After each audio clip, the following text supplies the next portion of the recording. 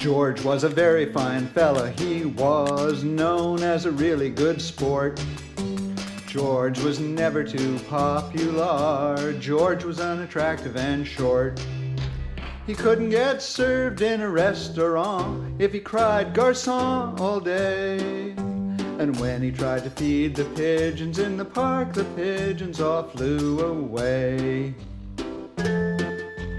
No, nature had not been kind to George.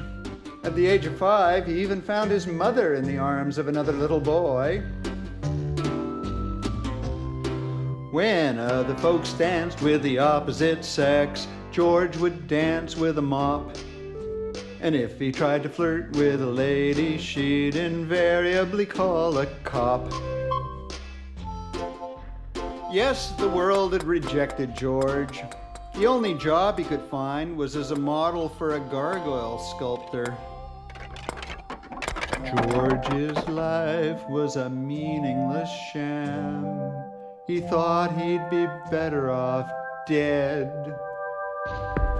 Then one day he looked in the mirror and saw a lump growing out of his head.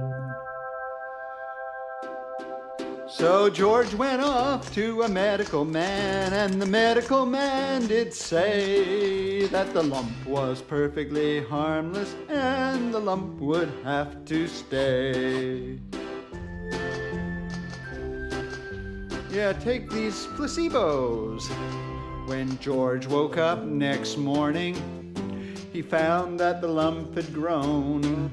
It now had human features which were handsomer than his own. To go through life like this, thought George, would be a great disgrace. So he pulled his shirt on top of his head and buttoned it over his face. Now this made George appear taller and handsomer than he really was. Suddenly life changed. Waiters became servile. Dogs and pigeons vied for his attention. Vending machines gave him extra change. He was still popular as an artist's model, although he refused to appear undraped. George was invited to functions. The hosts believed the hoax. They gathered round our hero and laughed at his worst jokes. Suddenly George was lionized, his social life did jump. The pigeons ate his popcorn and the ladies loved his lump. George became so popular, in fact, that other careers beckoned. Feeling that show business would prove too challenging, George entered politics. A bunch of political backroom boys were hatching up a plan. Their party had no leadership. They had to find a person. George had all the appropriate qualifications. George ignored the issues.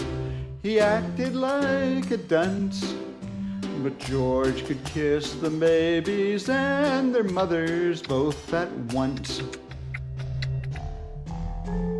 George was quickly swept to power. When there were decisions to be made, George left them to others. He just basked in his newfound power and glory. His one regret was that he could never reveal his guilty secret.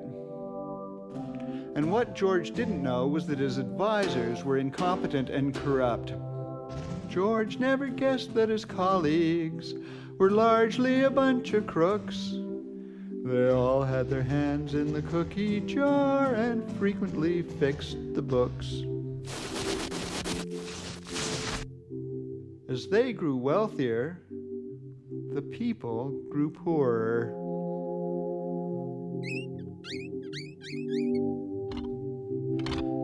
Some radicals raised a protest, dissension did arise, and when the revolution came, it took George by surprise. Before the great tribunal, George and his colleagues stood. Their crimes were documented. To deny them did no good. To try and plead his innocence was just a waste of breath. The verdicts all were guilty, and the penalties all were death. The guard said, "Stick your heads in here, and soon those things will drop." The crowd all cried out, "Hip hooray!" while the blades went chop, chop, chop.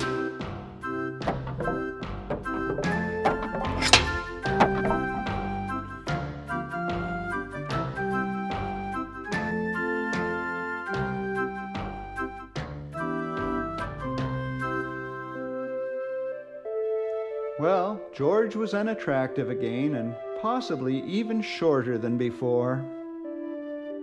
And although George lived a long and healthy life, he never saw the lump again.